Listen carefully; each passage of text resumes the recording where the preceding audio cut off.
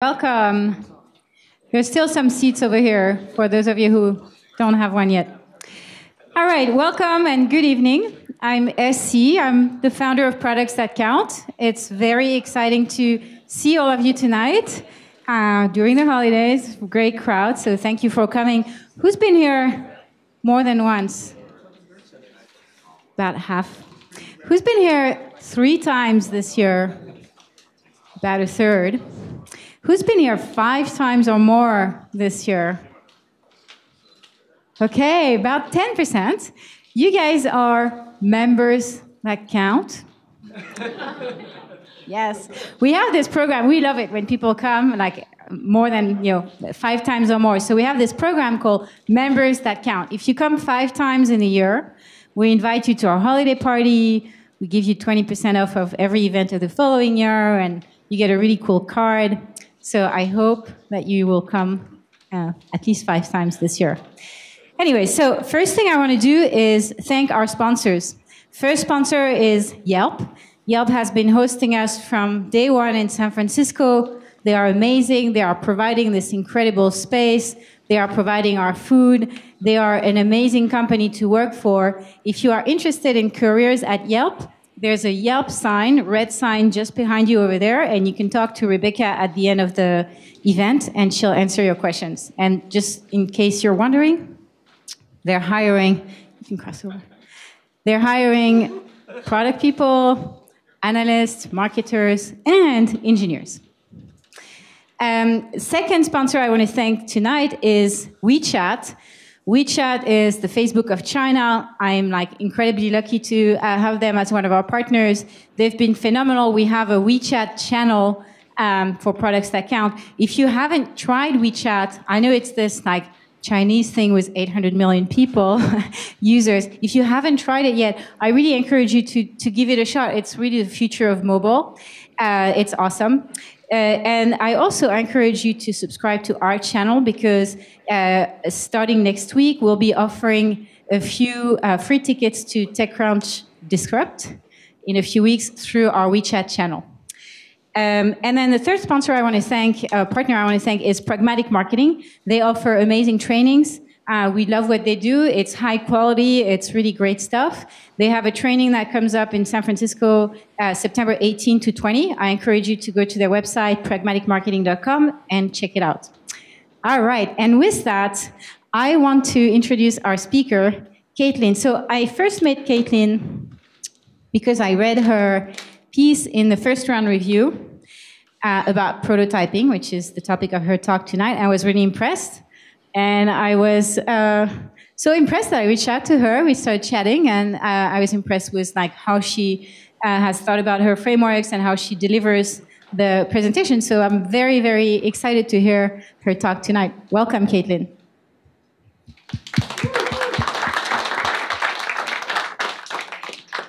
Thank you so much, SC. So, all right.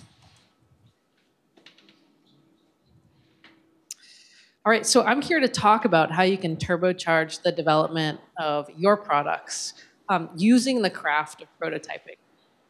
And prototyping helps you focus your energy on the right things at the right time in your product development process. And when you're doing that, that's the secret to making great products, in my opinion, is not wasting energy in the wrong places in the wrong time, is knowing where you are in your process and investing the right energy in the right places. So before I do get started, I want to take a moment to thank Products That Count and SC for having me here today, and also to Oculus and Facebook for letting me do what I love. So I want to take a quick poll of who's in the audience, because I have no idea. Who are folks working in the software world? Okay, most of you. Is anybody in hardware or consumer electronics? Yes. Okay, so we have some folks. What about marketing? No. Yes. Okay, a couple folks. Great. And how many of you folks are working in the Bay Area? Okay. I hope that you will save up questions. I love questions. I especially love hard questions. So we're going to have a Q&A in the end. And so save them up. And really, anything you want to know, let me know. It's something that we do at Facebook is encourage hard questions, and I have yet to be in the front of audience when I'm asking for some, so we'll see how it goes. So when I joined Oculus in 2014, my team was sweating on a really unique challenge. We were to design the controllers that would go with the hotly anticipated Oculus Rift. This is, as you probably know, Oculus Rift was a virtual reality headset, and so it was acquired by Facebook at that time. But VR was uncharted territory. There weren't really VR products out yet. There wasn't precedence for what this hardware should look or feel like either because of that. So working with the industrial designers led by Peter Bristol, we have a Seattle studio where a lot of this work was done, the team began to weigh factors that would determine how the product would ultimately feel. We wanted our controllers to fit a broad swath of people, from the 5th percentile female to the 95th percentile male. And when you really look at body modeling, that's a huge difference. The 5th percentile female is pretty tiny, and the 95th percentile male is pretty huge. Just a head size, we have these foam models in our office. Like, it's kind of like this size to like this size, basically, in head circumference. So it's a pretty major difference. And so you had to grip this thing without being able to see it, because you're in VR, you can't see anything, know where the buttons are, and intuitively know what's going on. In addition to that challenge, we had to put infrared LEDs, so you can't see the light, but it's always going off, and sense it by an external sensor. And no matter what you do, you can't get in the way of those light signals. So this was a pretty challenging design for us. Each new parameter complicated the other. The overall weight and the weight distribution, the number of buttons, the strap, how you're going to hold it. The team iterated over and over and over. And actually, this is one of the early prototypes of an actual prototype of one of our early concepts. This is where the magic happens in this iteration, in this ugly space. Some prototypes were so ugly, they were just a tube of plastic with putty stuck on it, or cut out foam core made into different shapes. But by the end of this process, this product iteration cycle, we'd created a controller that a user could actually open their hands on without dropping the controller. And they can't see it. So they're able to just naturally grab something, close their hands, and pick it up. And sensors that allowed you, when you took your fingers off the buttons, to know that you were giving a thumbs up or pointing. That hadn't been done before. We'd iterated enough times that when we reached the engineering validation build, or EVT, the physical proportions of the controller were nearly perfect. And the only thing that we had to adjust was the circumference of the ring by a tiny, tiny amount. So what I want to talk about today is the craft of prototyping and the principles that I've learned about how to make prototyping work for you. These principles can help you make any product, not just hardware, software, hardware, user experience, a combination of all three. And let's go back to the very beginning of the product process. You are all familiar with it, I'm sure. It's the time when you are just starting to build your product. It's the time when there are no deadlines yet, when your investors aren't clamoring, when your execs aren't asking for status yet. The stakeholders are patient, and the customers are not yet clamoring for this product. And this is when you have to get super, super clear about what goals you will not bend or budge on. Before starting your design work, you need to define what your product absolutely must do, table stakes, before you'll ship it. And most of the time, I see people do this right before they're about to miss on some things they thought they wanted to do because they're running out of time. But if you wait that long, you're going to have to make the wrong trade-offs, and you won't have the right frame of mind. So my first principle is to define your non-negotiables. While the Oculus Touch controllers are my most recent project. My first product was the OQO Model 2. Does anybody remember it? Okay, there is a reason for that.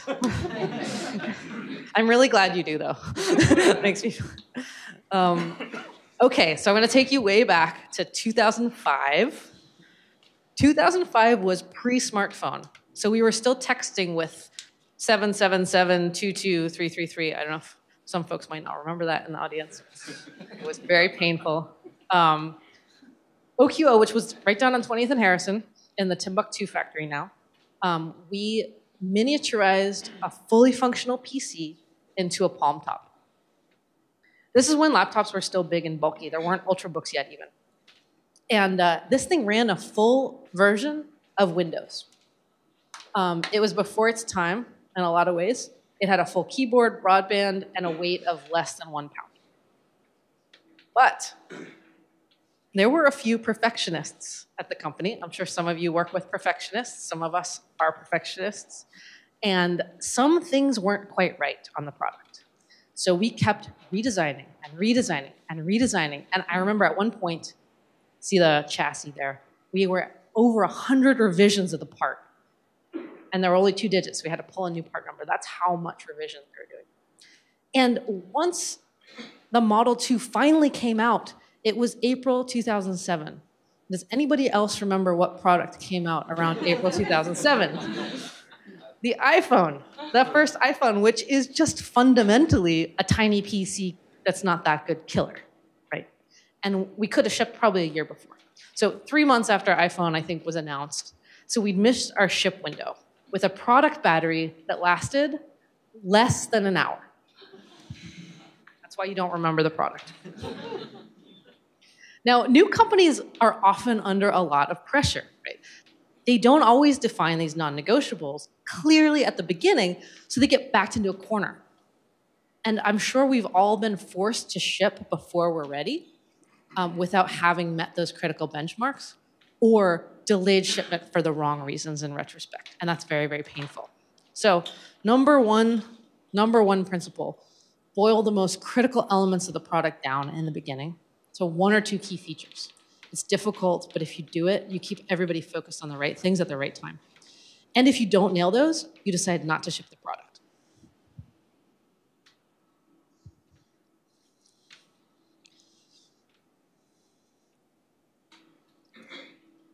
So in the early 2000s, Steve Jobs had this idea. This was, I don't know exactly what year, but many, many years before the iPad came out and years before the iPhone came out. He wanted to have a digital book that you could hold and read. And he had this vision that really was the iPad. And so all these engineers in the company were mobilized, this kind of tag team force inside of the Mac PD group, actually. And they kept bringing in prototypes, every 6 months, every year, a new prototype. Every single time he picked it up, and I'm making this up, but I feel like he probably threw it across the room, and he was like, this is too heavy. Every single time. That was his non-negotiable. He knew what the iPad had to do. If it was too heavy, you couldn't hold it, you couldn't keep it in your hands for long. It took Apple 7 years to ship the iPad before they got that right. 7 years. And the iPhone was discovered in the process. A few years into the iPad development, they were like, oh, we could use these components to make a different product, and they made the iPhone. But they still kept working on the iPad until it was ready to ship. And this is why this is such a critical one. The next principle that I've got for you today is let the product drive your development style. There is no one-size-fits-all product development process. It doesn't exist. If you find it, don't tell anybody, mint it, you'll be a billionaire. There isn't one. I would argue there isn't one. So I'm going to talk about 2 main things you do have to consider to know, okay, how are we going to build our product development style? And this is a sort of a slider that I made up. On the left-hand side is caution. On the right-hand side is speed. And you do not get to be on both sides of this. You have to pick a place. And this is something that I think you also need to do super early. Which way you tilt on this depends on your company, what you're trying to accomplish, where you are in your development cycle. If you're schedule driven and trying to beat a competitor to market, you're going to slide away from caution over to speed. So you're going to come this way. If you're making a product with a lower volume, like 100 of something versus 2 million or fewer customers, you can change your risk tolerance. You can absorb more last minute changes. At Apple, when I was developing the MacBook Air, I'm going to be far more cautious about risk. This is a huge high volume product in hardware. You've got huge, presses and machines making all these parts. It's really expensive to recover from mistakes, and the further into the product development cycle you get, the harder and harder it is by orders of magnitude. Okay? But if I'm designing the first VR product, I'm going to use less caution. I'm going to be more ambitious. My early volumes will be more manageable, and I can move faster and fix problems in flight. And also, in a new industry, you're not sure what's going to work yet. So you have to stay as nimble as possible, in my opinion. So next piece of this is you have to understand where you are in order to master your trade-offs properly. So if I'm making a medical product, for example, my caution slider is generally all the way to the left. They take much longer to develop, achieve compliance, there's health, safety, and I want to be very, very careful about that. And your management of your team should also shift accordingly. If you're super cautious, encourage all assumptions to be checked and double-checked. So tell your team to confront each other about things. Ask, is this true? Is there enough swell space for this battery? Is the flame rating right for this part? Are you sure? Have we tested it? And have we checked that the manufacturer hasn't changed the material on us 3 months into the run to lower their costs?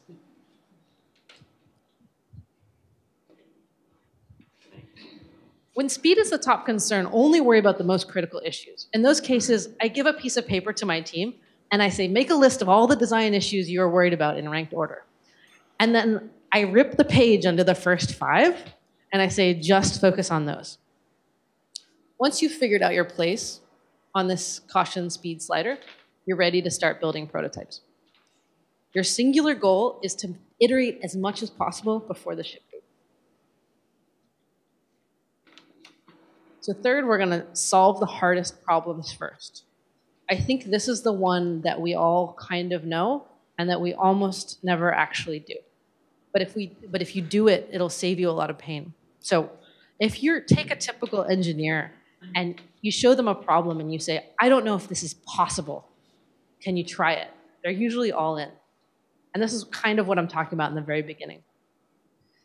My former colleague, Doug Field, who was my VP at Apple and now runs engineering at Tesla, had a really useful way to think about design effort that I'm gonna show you here. And it's kind of a time and effort graph. So most people increase their effort and focus as the product develops, which is this red curve. You guys see it? Am I standing in front of my slides? You just holler for me to move if you want. That's cool. So let's just kind of break this down. On the red side, so you start out with the easy stuff, the stuff that you know, and as you get closer and closer and closer to the big kind of validation test, you say, uh-oh, this isn't fixed. Let's pour more people on this. Uh-oh, this isn't fixed. Let's invest more over here. And by the time you're through here, you don't have that much ability to make changes, no matter how much money or time, or how much money or people you throw on it. It's too late, usually. But people do anyway. All the way up to the end, when there's a problem at the end, it's a stop-ship problem. I've seen probably millions, tens of millions, maybe hundreds of millions. Actually, I have seen hundreds of millions of dollars spent right here 2 months before ship, 1 month before ship to save a ship date. That's not where we want to be. So your effort needs to peak at the beginning, which is hard to mobilize a team around.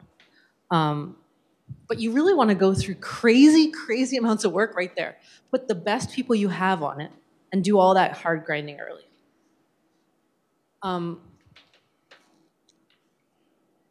Take one thing at a time with your prototypes and begin with the gnarliest challenge. So I'm going to kind of break that down. It seems really simple. People don't usually actually do it. So dedicate the most time to the hardest thing. and start to layer in easier things as you go. So what are you doing that nobody else has done before? The thing that maybe you're not sure you can do at all. That's where you want to focus your initial prototyping energy. And you're also going to be revving up your engineers by giving them a really meaty problem to solve first. So this brings us into the next one, which is important. Build ugly prototypes. Make seriously ugly prototypes. Why? You're focusing on the toughest engineering problems first. You don't need to worry about how it looks yet. But there's also a hidden benefit. When something's really ugly, people don't fall in love with it, especially influential people inside a company. Have you ever brought something to an executive and wanted to change it later? And they don't want to change it because they're so locked on that thing that they saw that they love. It's worse if it's physical, I promise. If you show them something that's physical, they can lock onto it. And I don't know if you've ever done this, but you kind of take a swag at what something might cost, like an MSRP or a price, and you put it on a slide.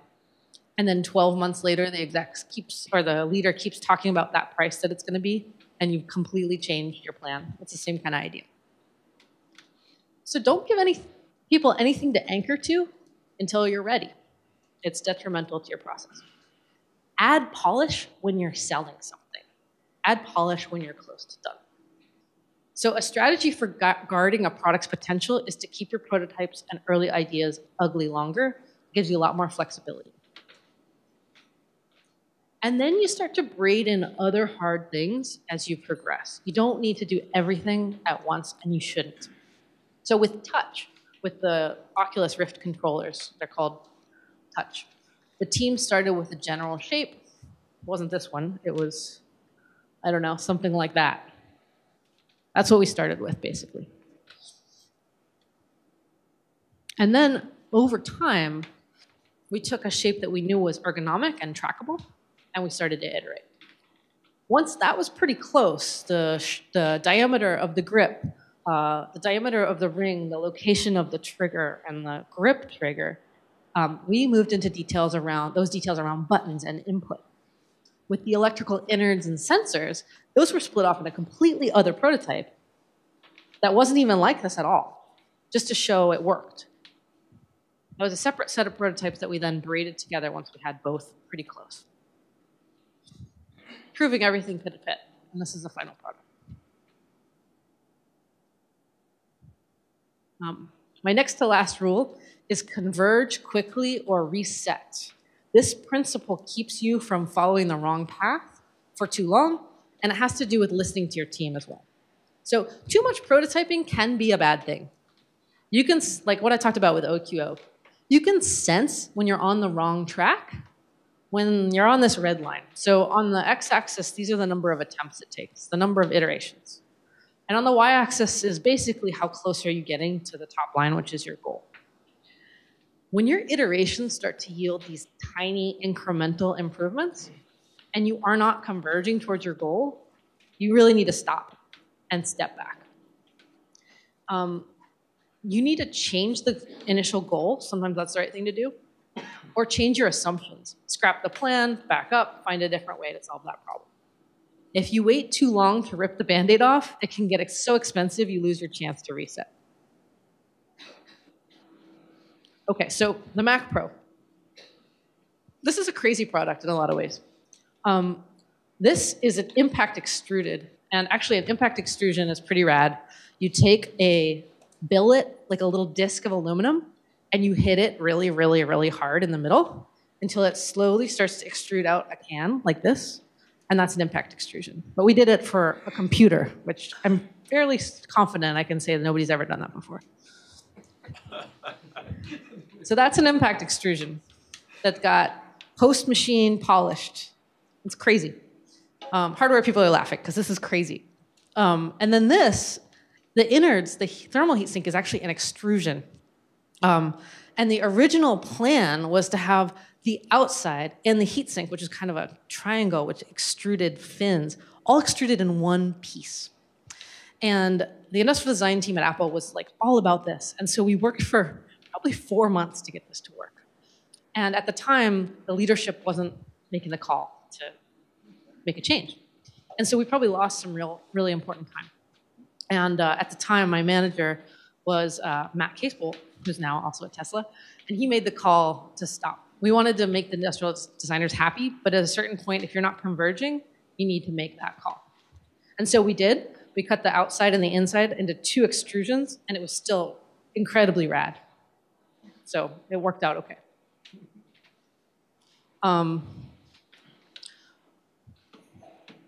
Too little prototyping can also be a bad thing. Your engineers will kind of get worried. They'll get uneasy. That's a warning sign that you're moving too fast. This also applies to coders and designers, 2D designers. Encourage your team to tell you bad news, though, by improving your response to bad news. Be sure to actually do something about it. Be open and welcoming to bad news.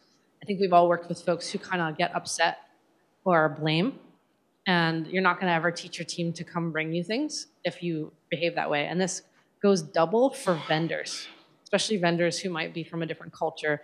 I generally work with Chinese vendors, and they won't tell you anything unless you train them over time that you're not going to yell at them or get upset, basically.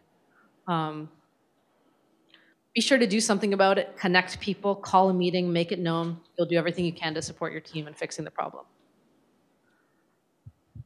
Spend just the right amount of time prototyping. Engineers never feel like the product's done. Ever. We don't. We're never ready to ship. Team leaders can be okay with shipping with a few minor issues, but engineers will struggle with it. My strategy with this is to say, don't worry, we're going to get this right in the next round, in the next product, in the follow-on, and start working on that. Let the engineer know you care and you want to get it right, but the product needs to get out the door. And worst case scenario, you can fix, at least in the hardware world, after you ramp. So after that first month or 2 of volume goes out. Ending these iterations really close to your ship date is very, very dangerous because of all the interdependencies, especially with hardware, but this is true with software as well. Before you make changes, go back and revisit your non-negotiables and prioritize. You can really cause a lot more problems than you're solving by fixing things last minute. Those small changes could break the whole thing. And then the last one, iterate like crazy. This is how you get from good to great, even if everything else is done perfectly. You have to have everything right on paper first, like price, features, ship date. But if you miss things like texture, like click feel, like sound, usability flow, the minutia that give the experience that glow, you'll never get a product that people fall in love with. And I think we all have products that we are in love with in our lives, and I'm sure you guys can think of what those are for you. But they're not something that came off of a spreadsheet of features, probably. It's a product that somebody actually iterated over time, I'm quite sure, if you think about what that is, that's probably the case. And then another thing, the last thing I want to say about this is iterate tightly on the parts customers interact with the most. Like for us, that's going to be a trigger and a button. That's where you should put most of your effort, or you could miss the opportunity to ship these products that people will actually love. And get this, the trackpad on the MacBook, just the piece of glass. There we go. The trackpad on the MacBook took 50 iterations to get the feel right up. And I'm just talking about the etch, the chemical etch on the glass itself. 50 different batches of chemicals so that when it came out and you rubbed your finger across it, it felt right. And has anybody ever gone from a MacBook to a non-MacBook computer and noticed the difference in the trackpad? Yes? That's why. If it's too glossy, your finger kind of slips over it. If it's too rough, you really notice. And so I'm going to talk about synesthesia just for a second. Synesthetic products are kind of things that, like, there's something ineffable, there's something undefinable about it. And my favorite, I love trains. And so I love the Zurich airport, because if you go into the Zurich airport, you go downstairs, you get on the train, it's so quiet and stable, it just whisks you away. You don't even hear the train. You don't even hear the doors closing. It took someone so much work to make that train quiet. They knew to value smoothness, sound as part of the experience. It makes kind of coming around the bend when the city comes into view with the mountains behind it that much more impressive. And this commitment to the holistic experience, this level of iteration, makes all the difference. So these are the things that contribute to this synesthetic feel of the experience. Make sure you give yourself time to get them right. So a lot of people know these rules. They're not mine alone. I am here to tell you, though, far too many people don't actually apply them, and you have to apply them rigorously. If all else fails, go back to where you started. Why are you building this product? Who is it for? Stay focused on user experience. Finally, and this is critical, prototyping is supposed to be really fun. If it's not fun, you're doing it wrong. So free your engineers to come up with things. There should be a grand excess of cool ideas. After you've popped the champagne to celebrate your successful ship, you can pick up the next great product from your cutting room floor. I want to say a special thank you to First Round for sharing my rules of prototyping in an article earlier this year.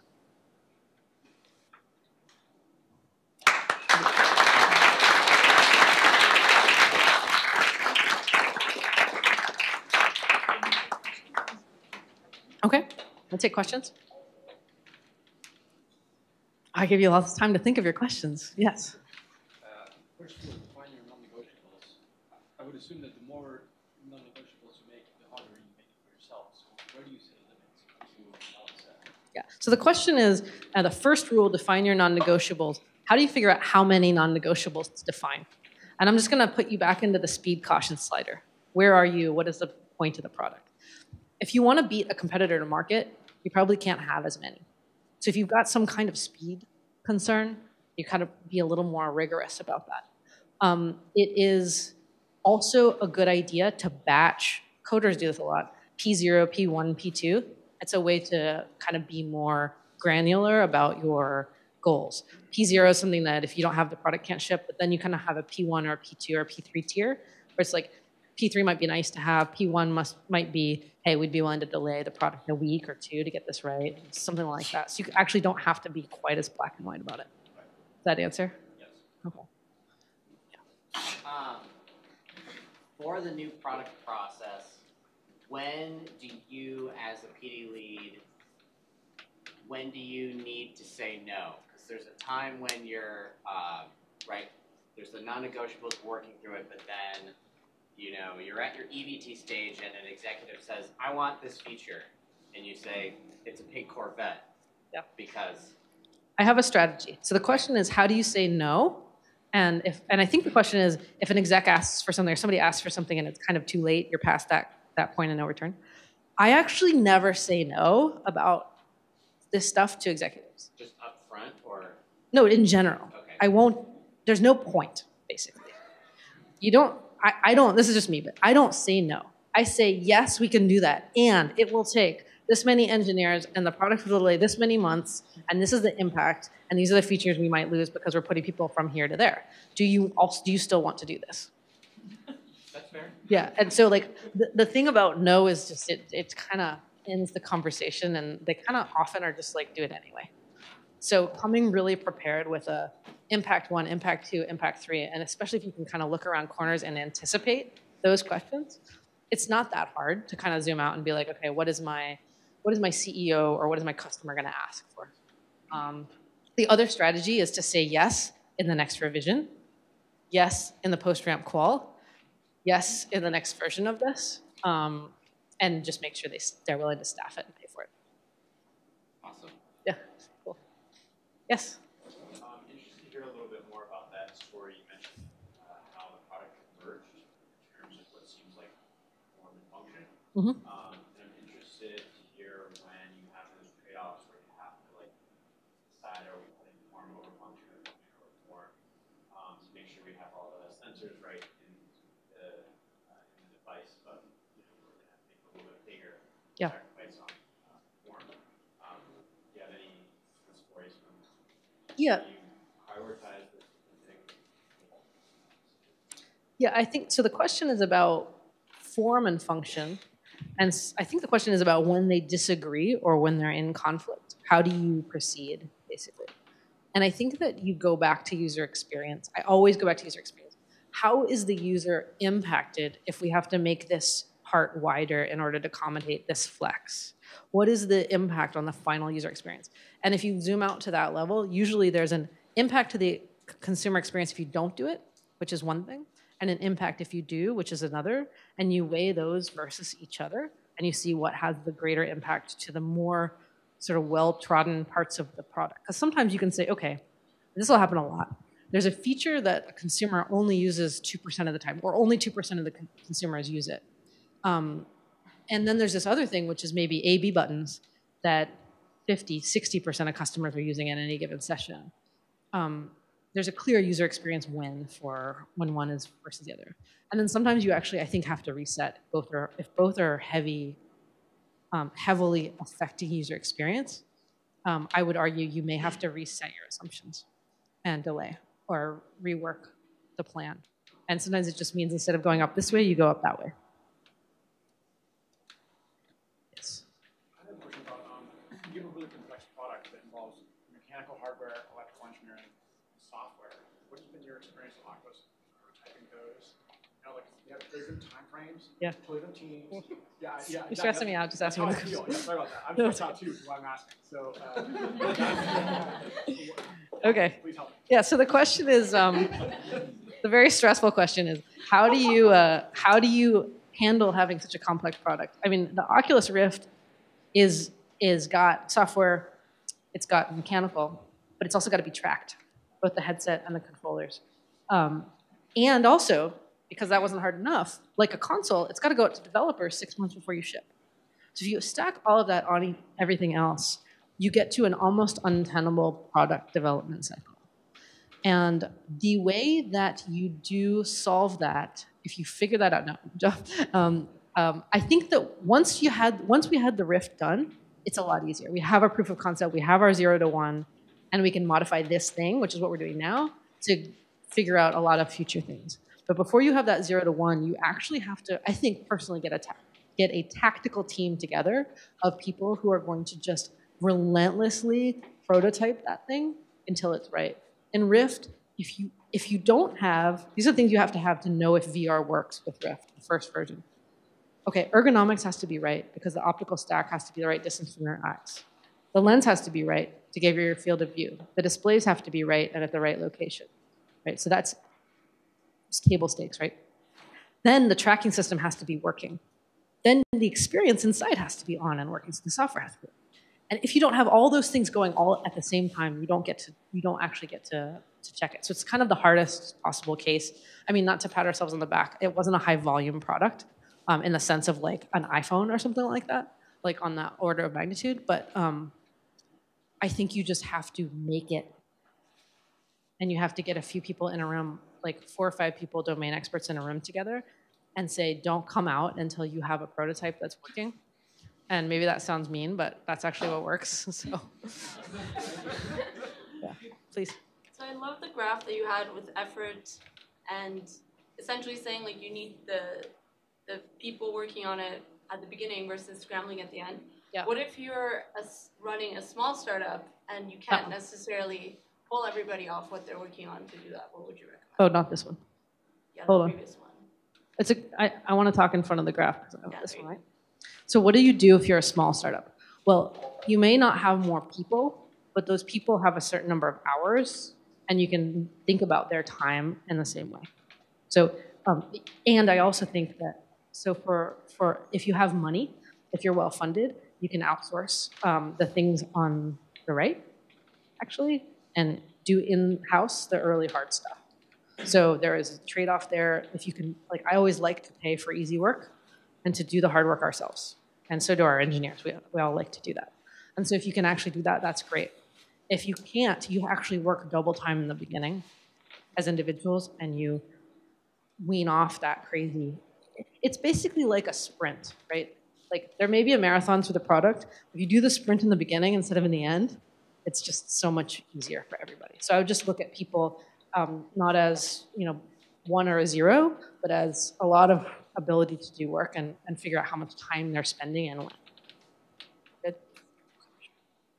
The two different articles of wisdom that you mentioned regarding number one, you need to iterate extremely those high touch points, buttons, things like that, as well as the importance of not polishing until you're ready to sell. Yep. Those two things independently seem like right to do. However, they do seem like they might conflict because those high touch points might be the aspects that are really polished. So how do you conflict it? Yeah, so what was the first piece? I got the second. The first one was constant extreme iteration on high touch point. Oh, yeah. Yeah. And then the second is don't polish until you're ready to sell. So there's two separate things that maybe sound like the same thing. Polish is making it pretty and paying attention to the details that are not relevant to the thing that you're iterating heavily on. So like, let's talk about buttons, right? But the exact button position, like when we were doing the touch, we didn't have a place to rest your thumb. So you're kind of like always like this, which was pretty awkward, and hovering over buttons and stuff. And we realized we need a place to set your thumb. And so what we had to do is move everything around. And so we had to iterate a ton on where all that stuff was going. If we'd also been polishing up the texture of the plastics and the tooling and the ring and everything else at the same time, we would have not been doing that right. So it's about targeted focus. Does that make sense? All right, cool. Please. I'm just interested in the documentation of your Oculus process. So how have you documented yourselves? We don't do that very well. We don't document. So the question is about how do we document ourselves? We are, I think, generally classically quite bad, not just at Oculus, but in this field at documenting, self-documenting. I don't know if you guys saw the big white Apple book. Do you see that? It was pretty cool. It was like all the Apple products ever. And nobody had those Apple products at Apple. They had to like buy them off of eBay, which is kind of funny. Or like somebody had them in a garage or something. And they had to pull them out for this book to get photographed. So we don't do that well. Do you videotape yourselves, photograph yourselves? Not usually, no. What I do though is like, let's say you have a feature that like you iterated on and you did a bunch of work on, but it didn't make it in this product and you knew you were going to put it in maybe the next product or might need it later. I actually asked the team to spend a few extra days documenting that. So get a bunch of prototypes together, like print out some guidelines, design guidelines. We had one product where we did a particular feature and actually had the lead write all the things that he learned before he moved on to something else for the next person who's just about to do it. So we do it tactically. We should do a much better job. We just don't, usually, unfortunately. So. Yes? So in software, especially in small startups, now everybody is striving to, as quickly as possible, build their MVP, their infamous minimum viable product. But when you were talking about the non-negotiables, I kind of had the feeling that you're talking about it from a slightly different angle, or at least applying slightly different standards or values to it than just this minimum viable feature set. Yeah. Can you elaborate on that a little bit? I think that the minimum viable feature set idea is going back to that Excel spreadsheet of things that the product does, which is kind of where products go to die. You know, it's like, really, like it's like the marketing list of the things that the product should be. Oh, it's got to have this resolution, this and that. Like it might make sense to folks like on a Reddit board somewhere who are like looking at, you know, this product versus that product. No offense to Reddit. Reddit's awesome. But like realistically, it's crazy. Like for me, it's crazy. Like people are really into resolution on VR systems, but like ergonomics is like much more important actually than detailed resolution in a lot of ways for your VR experience. Field of view is much more important. If you don't know that and you're just seeing a list, we do that when we're developing new products that we don't know well. I think a minimum viable product is kind of like connected to that list, and it doesn't really dial into this customer experience that I'm talking about. So a better goal, a non-negotiable goal is I can wear this for 2 hours. I can see a full movie without my neck getting tired. That's a good goal. A bad goal is like it should be 2075 DPI, whatever. Like I don't think that's a good goal. I think it should be experience-based, which is much more fundamental. I don't know if that answers. Yeah. Yes? This is a much more broad question in terms of where we're going in the future, but as AI comes into our lives every day, we have design being done by AI in a way that we couldn't really fathom before. So for instance, as mechanical engineers, there's a bracket that holds 3 cables together. And it's a pretty simple design process, but the AI does it with 25% less material or 75% less material, then throws it straight to a 3D printer, no humans involved, except for the initial parameters. Can you send me the details of that system? Yeah. I've seen it theoretically. I haven't actually seen that done. So then on the other end of the spectrum, you have playwrights or scripts that are written by AI. AI has sifted through thousands of playwrights and has made one on its own, and humans can't tell the difference. And so as this propagates into product design, you're going to get to a situation, in theory, where companies don't need to hire people like you or me, but we're not the same. But people like us people in the have room. And so, but you've moved from Apple to the previous company that was in the mission. That we don't remember because the Oculus, product wasn't awesome. So there's all this cross-contamination and collaboration, and you bring with you, despite Apple wanting to keep all its intel inside, you bring with you a lot of product knowledge. So if AI becomes a company's main source of design, is innovation actually going to be stifled, or will it grow? Yeah. What's the deal with that? So it's a great question, and I think that. No, I'm just going to tell you it's a great question and make you guess what it is. Thank you. Let's see. So the question is about AI, and it's basically about how as AI gets better and better and better, like AI can already take on some design tasks. And the question is, will it kind of start to replace us? And what my thoughts are on that. Is that fair? Sure, yeah. Okay. So I think that that's a really interesting question. However, about 30 years ago, execs were like, okay, we're going to be able to actually finally ship these designers, these pesky, expensive, annoying, take forever designers. We're going to actually be able to finally do this in ODMs. We're not going to have to do this anymore in-house. We're not going to have to do it in the US anymore. And so what they did basically was like, okay, you're going to train your replacement. Seriously. And people were training their replacement. And then when it came down to it, the design's, super, super capable. I mean, we could not do what we do without ODM engineers. But the elegance of very difficult, interdependent technical solutions does not come out of that model. It doesn't actually work. And so my argument would be, at least in my lifetime, I don't believe that's actually going to work. Yeah, so I'm safe. No. But I don't believe that that's actually going to work, because you have to give parameters to the system and tell it what to solve for. The AI that I've seen do design is like, okay, you've got these contact surfaces and you've got this much volume. How do you want to brace this bracket, right? But that takes a whole lot of input from us. Yeah. And so I think while you may, FEA engineers, you may be able to kind of take a percentage of those folks off your team, the actual interdependent, creative, complex work that has never been done before is never going to be done by computers. Last question. Please.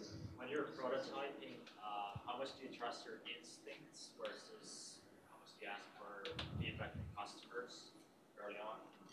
Yeah, so the question is, how much when you're prototyping do you trust your instincts, and how much do you try to check with your customers? Because of the nature of this industry, we don't go to customers with early stuff almost ever. And when we do, we've got to be really clever about it. I think it depends on who we're talking about. If you've done a bunch of this thing that you're making and you have a gut feel, I tend to maybe overvalue it. I tend to value gut feels very highly. But sometimes you can use a gut feel that you have from one place to apply to another place, and it doesn't actually work that well. So I would say it depends on, with these touch controllers, I didn't do the design. I led and managed the team that did this detailed design. And actually, the design studio that we have in Seattle, in Soto, did most of this work with ID. There's some folks who've worked on controllers before. Their gut feel for button stack and all of that, I value a lot. So it just depends on how calibrated you are.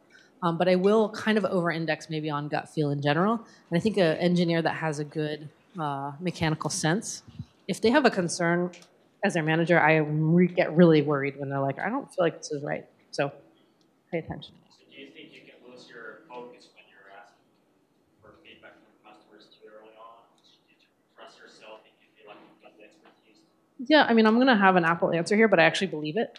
And I don't believe all of the things that Apple says about this stuff, but I do believe that customers don't really know what they want in a new product category. I think they know what they want if they've had an iPad for 5 years and they're like, man, if only this had this thing. If they've never tried something before, they're not usually right. Thank you so much, Caitlin. That was really interesting. Thank you. All right, a few things. Is it possible to switch back to the lighter background? It feels really dark. Okay, a few things. One is our next event is September 27th. I'm welcoming a returning guest here, Sami Inkinen, who's the founder of Trulia, a world-class athlete, and now founder of a company that's set out to end diabetes. So he's almost not human, but he's a great guy, and he's going to talk about how AI will end diabetes and will disrupt healthcare. So I hope to see you next month. The thing we're going to do now is we're going to do shout-outs. So shout-out are quick sessions where you get 10 seconds to talk about something that's important for you, whether you have a project, you're looking for users, a company, you're looking for employees, maybe you're looking for a job, looking for funding, looking for customers, whatever it is. So if you have a shout out you want to do, it's one of our super popular sessions. So please line up here. Please, somebody lines up first. Okay, so everybody can follow. Thank you very much. While people start lining up, and please do that, please don't wait to do that. One thing that you have in your inbox right now is a survey. This survey we sent to you because we treat our programs the way we treat products. We want to make sure that we make them better and better all the time. And so if you take a minute to answer that survey, we use that to calculate a net promoter score. We use that to give Caitlin feedback. We use that to make our events better. Super important for us to have that feedback. Another thing I want to share is Loan here? Loan, please come over here. And then if all of the volunteers who helped make tonight happen could stand up. Thank you, guys.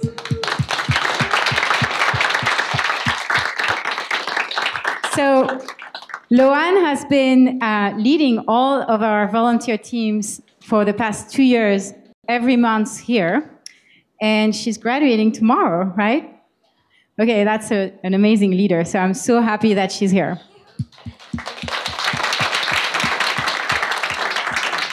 All right, so shout outs.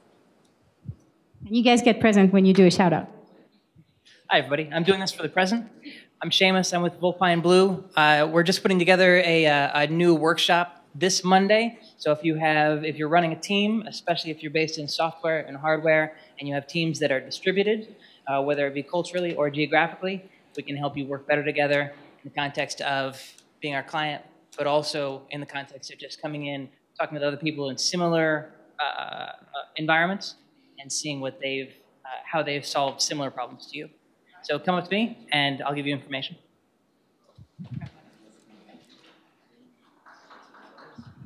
Hi, everybody. My name is Jason Miller. I work at Flipboard as a product manager, and we are looking for data analysts. So if you are looking for a job as a data analyst for Flipboard, please, I guess I'll be around, and come see me. Thank you. Any more shout outs? All right, okay, shout outs, please come over here. There's always a little moment of anybody wants to do a shout out, please come over here.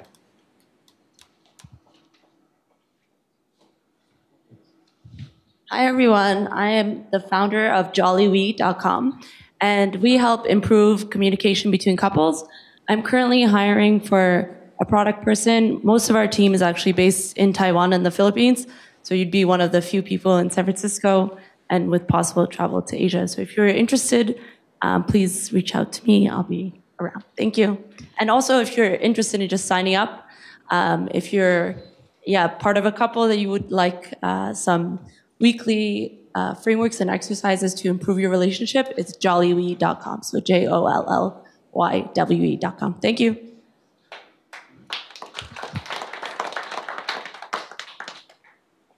Hi everyone, my name is Johnson, and I build products that help everybody expand their access to information, tools, and resources they need to be super successful. So I moved to San Francisco just about a year ago to pursue that same vision. Me and 3 friends, we built this engine that helps anybody have access to the information they need to make good decisions on the stock market.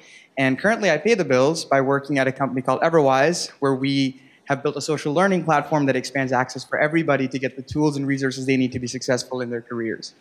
I am currently looking for new avenues to connect with people and with opportunities where I get to realize that vision. So if you feel like that we might be in simpatico, please come reach me. I'd love to connect with you and speak with you. I'll be somewhere back there. Cheers.